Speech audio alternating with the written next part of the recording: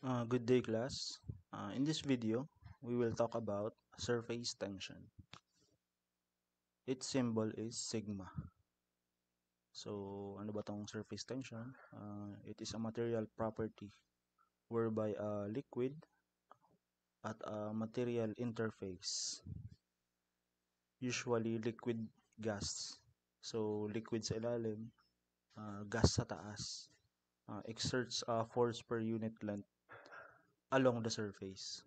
So, yung formula niya to compute for the surface tension force is sigma L. So force is equal to surface tension times the length. So yun, F sigma is the tension force. L is the length over which the surface tension acts. Example, sigma of water or surface tension of water is 0.073 Newton per meter. So to understand more about surface tension, let's watch this video. Welcome to a Mad Scientist production of Surface Tension, in which we will look at how intermolecular forces affect the surface of a liquid. So what is going on at the surface of a liquid? Let's take a look by shrinking to the nanoscale. So here we are looking at the individual molecules in a liquid, and let's say that each blue circle represents a molecule of water. Due to kinetic energy, the particles that make up a liquid are in constant random motion, and so they will have a random arrangement. You might expect the particles at the surface at the micro level to form a random surface as shown here. But what we should find out is how do intermolecular attractions influence the surface? First, let's look at intermolecular forces under the surface, where attractions of individual molecules pull on each other in all directions.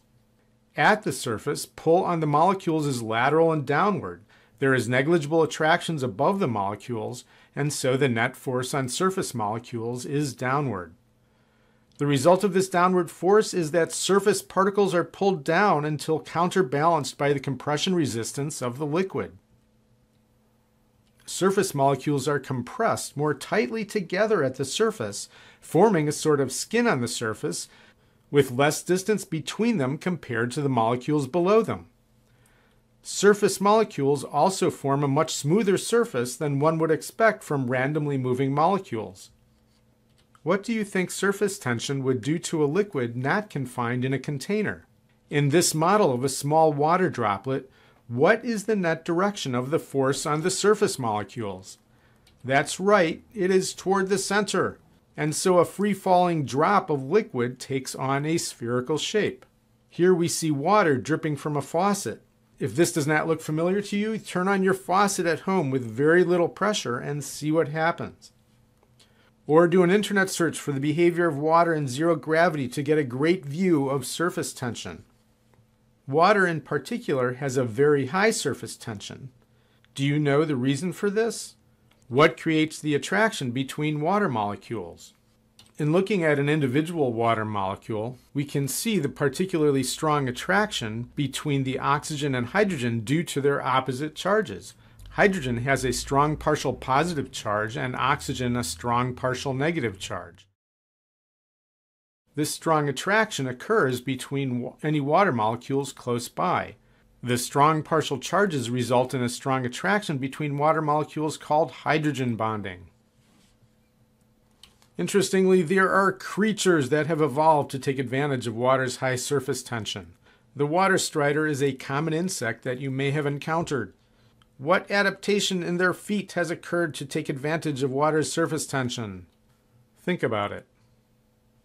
See ya. Okay, so now you understand how surface tension works. Let's explore some scenarios or cases where we can apply surface tension formula or concept.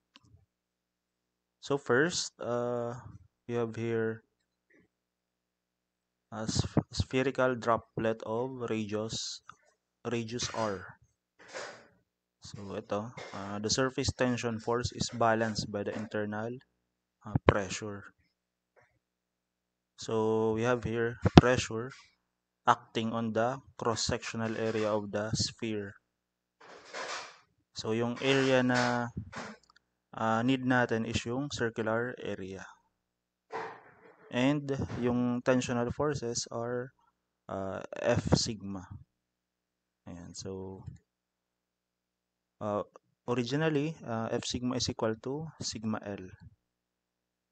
Since this is equal to the force resulting from the pressure acting on the area, so we have sigma L is equal to pressure times area. Now, the length of the sphere is 2 pi r, or the circumference. The area of the sphere is pi r squared, or the cross-sectional area.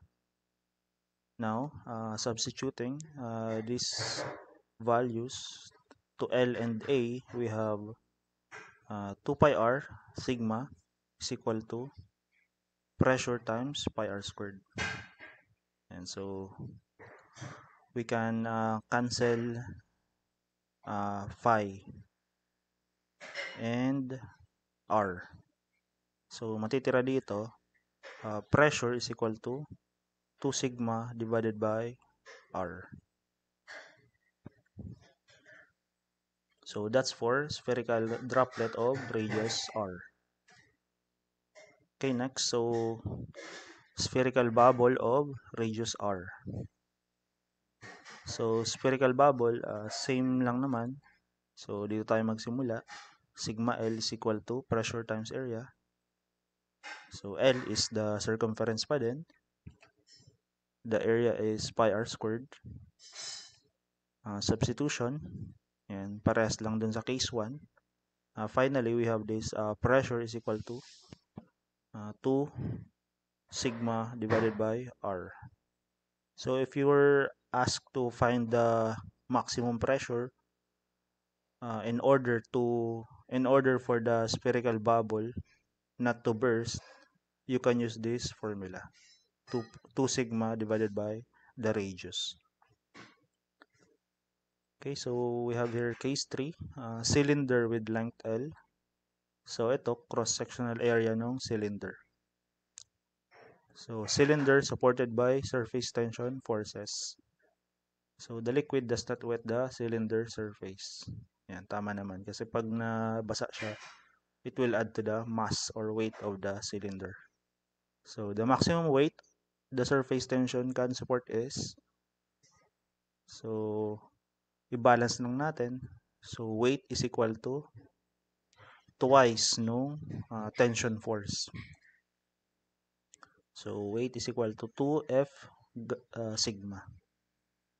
Of course, since F sigma is equal to sigma L, so 2F sigma is equal to 2 sigma L.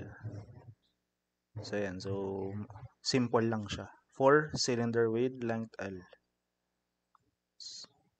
So pwede mo tong gamitin if you are tasked to find the maximum weight of the cylinder. We have here case 4, which is a ring with internal and external diameter. So in this case, the ring is being pulled out of a liquid. The force due to surface tension on the ring is, and so there's a surface tension force inside and outside. So yung total force is the sum of internal and external. So yung formula for the internal tension force is sigma L, which is the length is the circumference of the internal circle. So phi d. Also for the external surface tension force, we use also sigma L, but this time we use the phi d or outside diameter. So circumference ulit siya. Now substitute these values onto the original equation. We get total or F sigma, total surface tension force, is equal to sigma phi internal diameter plus sigma phi times external or outer diameter.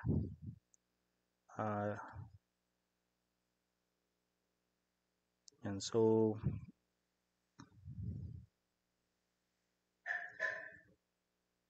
finally, we have F sigma is equal to phi sigma multiplied by the quantity internal diameter of the ring plus the outer diameter of the ring. Okay, so that's the 4 cases or 4 scenario for we can apply surface tension. So let's practice. Problem 2.51. A water bug is suspended on the surface of a pond by surface tension. So water does not wet the legs. So the bug has 6 legs. In each leg is in contact with the water over a length of 5 millimeter. So what is the maximum mass in grams of the bug if it is to avoid sinking? So we need to find the maximum mass of the bug. So we can treat this as case 3 or cylinder with length L. So let's maximize that area. We get ito, yung cross-sectional area ng cylinder. So maalala nyo yung formula ng cylinder with length L is weight is equal to 2 sigma L. So ito, isang leg lang to. So per leg, weight per leg. Yan, so let's compute for that. So first, sigma for water or surface tension for water is 0.073 Newton per meter. The length for each leg is 0.005 meter. So substitution. So the weight per leg the bug can have is 2 times 0.073 times 0.005. So kailangan yung weight ng isang leg is 0.0073 Newton per leg. So dahil 6 yung legs niya, we need to multiply this by 6, which is equal to the total mass of the bug multiplied by g, or the acceleration due to gravity. And so 0.00073 times 6 is equal to m times 9.81. And so solve for mass. Finally, we have 4.47 times 10 raised to negative 4 kilogram.